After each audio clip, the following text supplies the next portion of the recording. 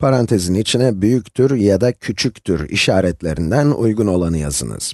Aslında bu soruda istenilen şey 45,675'in 45,645'ten büyük mü yoksa küçük mü olduğunu bulmamız. İki sayıya da bakalım. İlk sayı 45,675, ikincisi ise 45,645, yani binde 675 ve binde 645. Bu sayılara baktığımızda bu iki sayı arasındaki tek farkın yüzde birler basamağında olduğunu görürüz.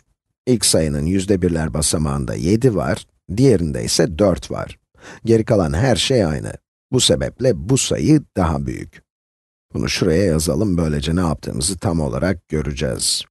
45,675 büyüktür 45,645.